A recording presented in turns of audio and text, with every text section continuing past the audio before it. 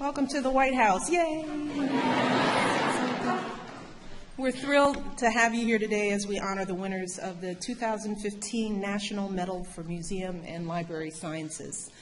I want to start by thanking Maura for that wonderful introduction, but for her leadership at the Institute, all the work you've done.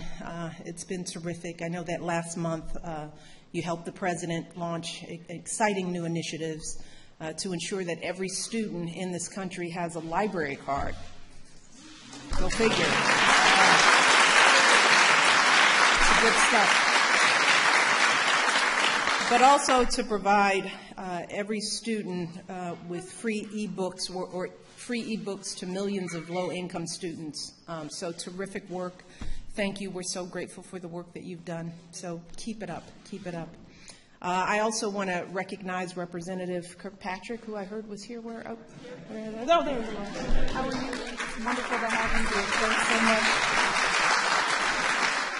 much. And of course, most of all, I want to congratulate all of our awardees. With your innovative programming, technological savvy, enthusiastic engagement with your communities, you all are truly setting the standard for libraries and museums all across this country. And I know that you don't always get the recognition that you deserve for the important work that you do, which is why this event is so important, why I make it a point to be here every single year.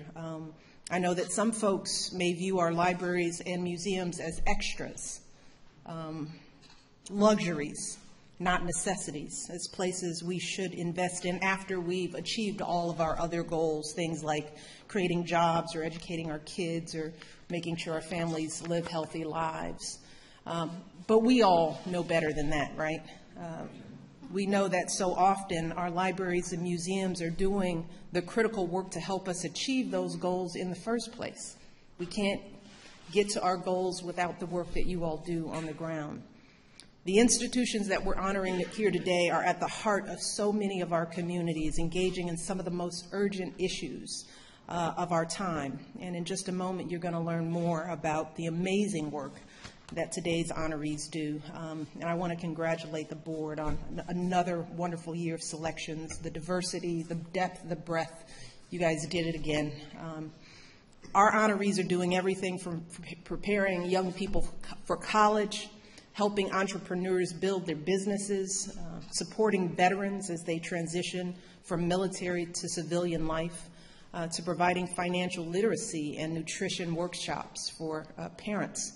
And whether you're bringing virtual classes in STEM education to remote areas in inner cities communities, or teaching our children about their Native American and African American heritage, so many of you are working to close the heartbreaking opportunity gaps that limit the horizons of too many people in this country. Trust me, I know that this work isn't easy. I know that you're always strapped for time and money, always scrambling to meet those fundraising goals and those grant applications. Yeah, we can get an amen on that. But the services that you all provide are not luxuries, just the opposite. Every day your institutions are keeping so many folks in this country from falling through the cracks. In many communities, our libraries and museums are the places that help young people dream bigger and reach higher for their futures, the places that help new immigrants learn English and apply for citizenship, the places where folks can access a computer and send a job application so that they can get back to work and get back to the important process of supporting their families. So every day you all bring so much hope and so many life-changing opportunities to folks across this country. And today I want you to know how proud I am and how grateful I am for all the work that you do. It's really good stuff. So I want to once again congratulate you. I hope this day is special. One of the reasons we do it is to make you feel as special as the work that you do around the communities. This isn't enough, but it's just a small way to remind the country that we have great resources here. They are unique to this country, and it's up to all of us to support them, encourage them, to finance them, and to keep them alive and growing. So I hope you enjoy your time here. We're just proud, and we hope you keep going year after year after year. So with that, I'm going to thank you guys, and we're going to get to the process of getting our awardees awarded. So let's go.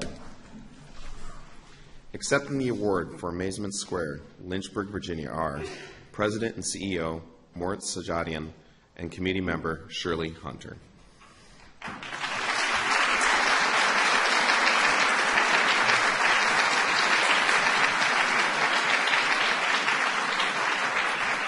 In 2009, Shirley Hunter, who is assistant pastor at Dominion Now Word Ministries, started a low-cost daycare in Lynchburg. Through a partnership with Amazement Square, the daycare provides at-risk children instruction in reading, American Sign Language, Spanish language, and the arts. Pastor Shirley credits Amazement Square with helping the center equip the city's neediest children with the social and academic skills they need for a great start in kindergarten. She hopes to earn a Child Development Associate credential and provide similar early learning daycare services to all parts of the city. She says, Amazement Square helps us make positive impact in children's lives by providing an outlet that makes learning fun and gives children a different mindset about life.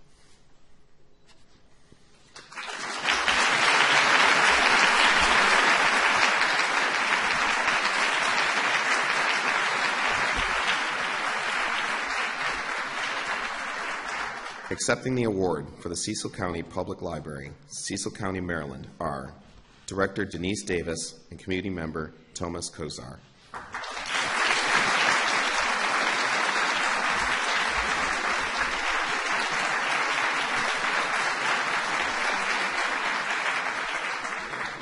Thomas Kusar is a U.S. Army Vietnam veteran who has overcome homelessness, unemployment, and health challenges.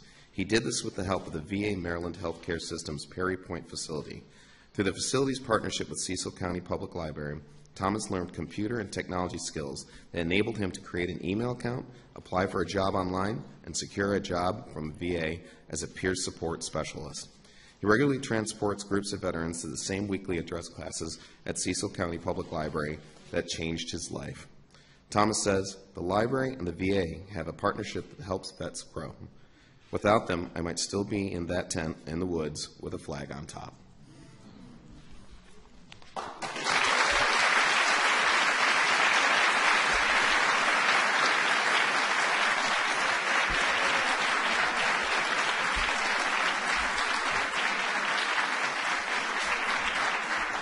Accepting the award for the Craig Public Library, Craig, Alaska, are Director Amy K. Marshall and Community Member Colin Rice.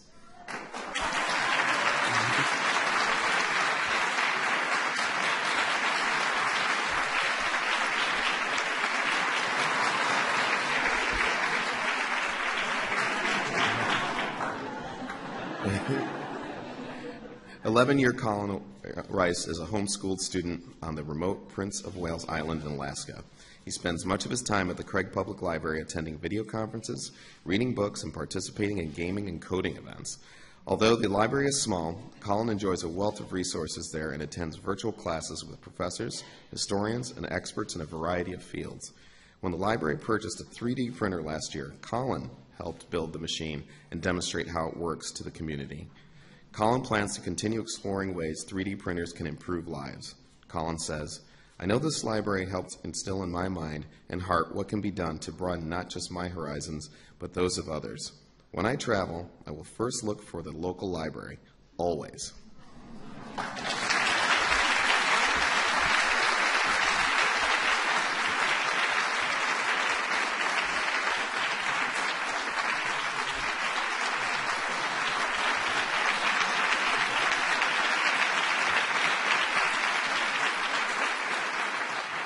Accepting the award for the Embudo Valley Library and Community Center, Dixon, New Mexico, are Executive Director Felicity Fonseca and Community Member Joseph Lee Estrada.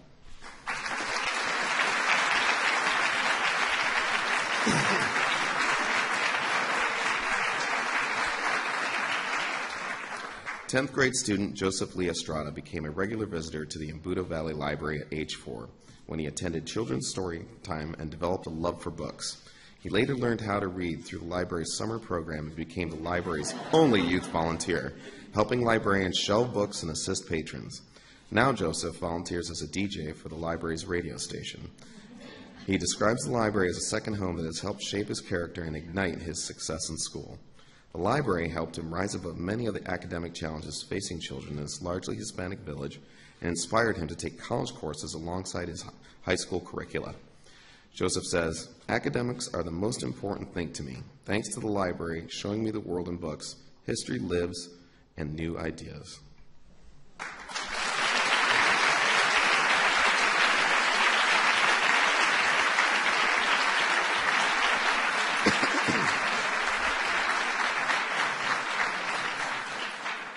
Accepting the award for the Los Angeles Public Library, Los Angeles, California, are City Librarian John Szabo and Committee Member Sergio Sanchez.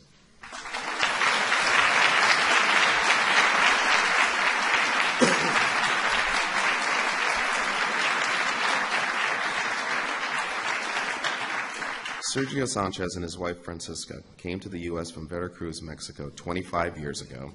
They first brought their son to Los Angeles Public Library for a story time as a toddler, and then continued to bring him for many years. Sergio studied English and history and read the news at the library during his free time. Last year, a staff member helped him enroll in a citizenship class at the library, and with the help of library staff and resources, Sergio passed the test and became a U.S. citizen.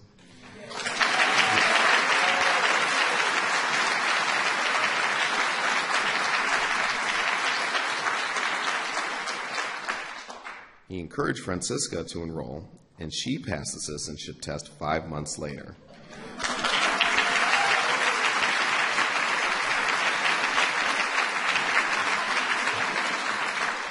Sergio is now following in Francisca's footsteps and pursuing his GAD with help from the library. Their son is studying to become a chemical engineer at the university and volunteers at a library when he returns home. Sergio says, "When a new family moves into the neighborhood, I tell them the most important place is the library, a place where everyone belongs and is welcome, and where your dream can come true."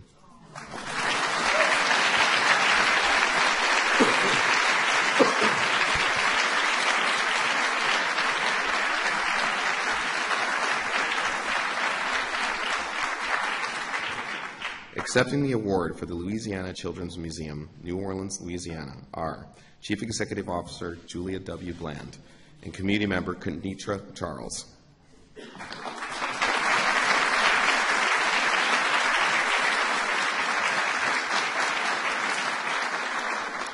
Kenitra Charles, a single mother of four, won a year-long membership to Louisiana Children's Museum and discovered that the exhibits challenged her children through play and new world experiences.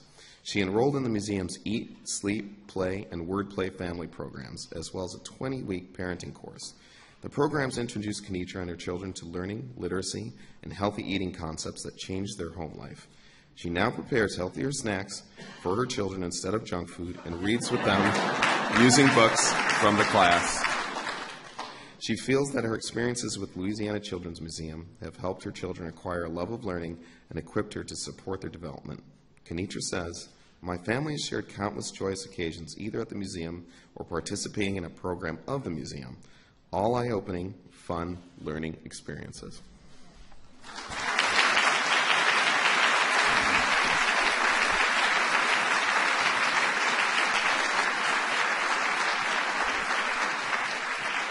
Accepting the award for the Museum of Northern Arizona, Flagstaff, Arizona, are President Robert Brunig and Committee Member Janita Benelli.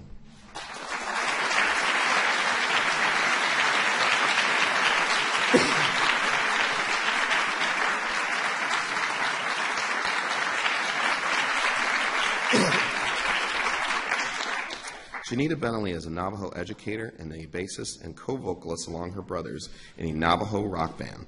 She and her family have performed traditional Dene dances at the Museum of Northern Arizona's annual Navajo Festival since she was a teenager. As a young person, Janita felt empowered by the dialogue, education, and celebration of both traditional and contemporary Navajo culture fostered by the museum. The museum contributed to Janita's music and dance success and helped her become an advocate for her culture and a mentor to Navajo youth. She says, The Museum of Northern Arizona plays an important role in building bridges of respect for cultural diversity. I wish that all youth could have the opportunity to feel the same sense of value, like I have, from their local museum.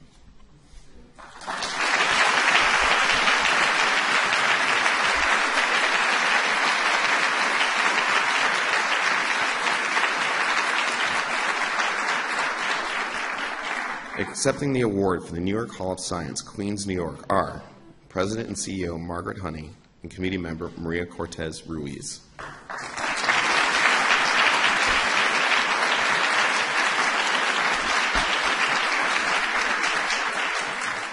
In 2012, Maria Cortez Ruiz moved to the United States from Bogota, Colombia, and began working at the New York Hall of Science as a part of the Science Career Ladder Program. There she engaged with museum visitors, conducted science demonstrations for large audiences, and led special maker activities for visitors. After a few weeks, her interactions with the museum's guests tremendously improved her English language skills. She is now a design lab resident, where she leads workshops, researches background material for educational projects, and prototypes hands-on activities for museum visitors. Maria currently attends City College of New York studying chemical engineering. She says, "The support and the opportunities I've received working at NYSCI have made my migration to America smoother and more comfortable. It helped me expand my network and reinforced my decisions to become a chemical engineer."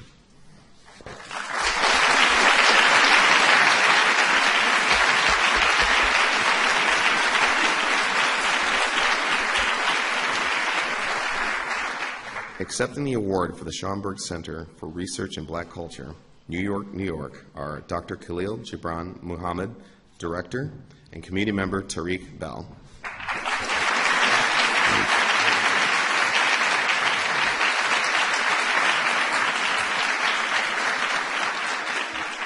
At 10 years old, Tariq Bell joined the Schomburg Center's Junior Scholars Program, where he developed a deep love of community, of Harlem, and a passion for social justice and education. For the next 7 years, the program offered Tariq a creative space to express his activism, and it helped him gain admission to Syracuse University. He earned a 4-year scholarship to study history with a focus on African American studies and education, and he continued to dedicate his time raising awareness of the Black art forms on campus through concerts, events, and forums. Now, a dean at Democracy Prep Harlem High School, as well as an instructor in the Junior Scholars Program, Tariq reflects, "My experience at the Schomburg inspired me to give back and also shape my career, where I continue to raise the social, emotional, and academic awareness of our urban youth."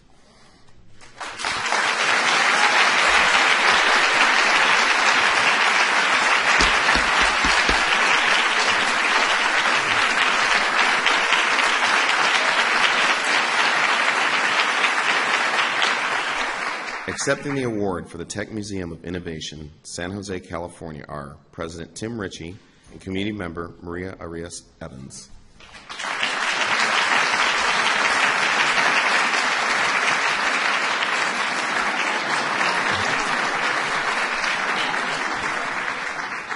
As a principal of Washington Elementary School, Maria Arias Evans considers the nearby Tech Museum of Innovation a critical partner in serving a student body that is 95% socioeconomically disadvantaged. Students regularly take a short walk to the museum to learn about everything from electricity to physics to space exploration through hands-on activities and labs. The Tech also offers staff development for the school's teachers, STEM curriculum, and special events such as Family Math and Engineering, a free weekend bilingual program that invites parents to come learn with their children. As Maria feels the museum serves a catalyst for her students' academic success, creating a spark in a children's desire to learn. She says, "Happy children are eager learners, and every interaction our children have with the Tech Museum of Innovation is joyous. Students come back from the field trips talking about their careers as scientists and engineers."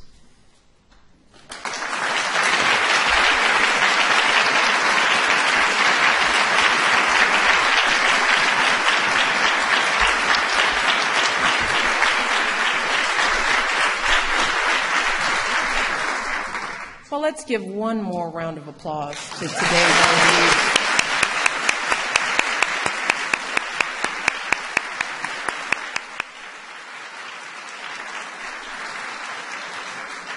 Now, you can just see from hearing the citations, just the tremendous work that you all do, and to all the community representatives who are here on behalf of the programs. So proud of you all. Really, you are true spokespeople for your communities, for the institutions, and for this country. So I just urge you to keep doing the work. Don't get tired. That's what I whispered in many people's ears. Just don't get tired. And I can't say it enough, but we're so proud. We're honored to have you here. We're grateful for all that you do. And I just can't wait to see all that you continue to do in the years ahead. It's up to us to support you. So hopefully as we shine a light on your work, there'll be somebody out there that'll think, maybe I'll check out my library, maybe I'll write a check. Maybe I'll do a little bit more in my museums, because in the end, that's what it's going to take to keep these programs and these institutions thriving. And this is just an example of a 10 of the organizations that are in communities all across this country. We could be here for days celebrating the institutions. We just can't do it all. So you guys are representing what's going on out there all across the country. So that concludes our program today, but we invite you all to stay. We have a wonderful reception for you all. As my husband says, just make sure you keep the house a little neat. You can take the napkins, but not the forks.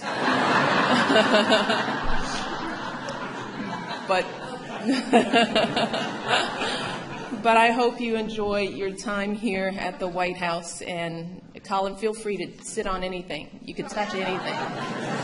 This house is yours. Have a ball, all right? You all, thank you, and we'll see you next year. Provide every student with free e-books or free e-books to millions of low-income students. So terrific work. Thank you. We're so grateful for the work that you've done. So keep it up. Keep it up. I also want to recognize Representative Kirkpatrick, who I heard was here. There you are. How are you? It's wonderful to have you here. Thanks so much. And of course, most of all, I want to congratulate all of our awardees. With your innovative programming, technological savvy, enthusiastic engagement with your communities, you all are truly setting the standard for libraries and museums all across this country.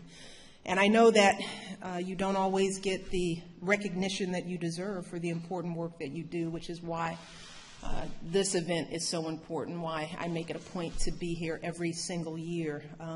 I know that some folks may view our libraries and museums as extras, luxuries, not necessities, as places we should invest in after we've achieved all of our other goals, things like creating jobs or educating our kids or making sure our families live healthy lives. But we all know better than that, right?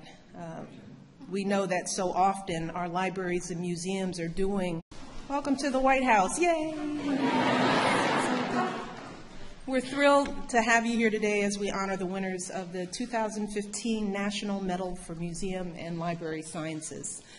I want to start by thanking Maura for that wonderful introduction, but for her leadership at the Institute, all the work you've done. It's been terrific. I know that last month you helped the President launch exciting new initiatives to ensure that every student in this country has a library card. Go figure. It's good stuff. But also to veterans as they transition from military to civilian life, to providing financial literacy and nutrition workshops for parents. And whether you're bringing virtual classes in STEM education to remote areas and inner cities communities, or teaching our children about their Native American and African American heritage, so many of you are working to close the heartbreaking opportunity gaps that limit the horizons of too many people in this country. Trust me, I know that this work isn't easy. I know that you're always strapped for time and money, always scrambling to meet those the critical work to help us achieve those goals in the first place. We can't get to our goals without the work that you all do on the ground. The institutions that we're honoring here today are at the heart of so many of our communities, engaging in some of the most urgent issues of our time. And in just a moment, you're going to learn more about the amazing work that today's honorees do. And I want to congratulate the board on another wonderful year of selections, the diversity, the depth, the breadth. You guys did it again. Our honorees are doing everything from preparing young people for college, helping entrepreneurs build their businesses, supporting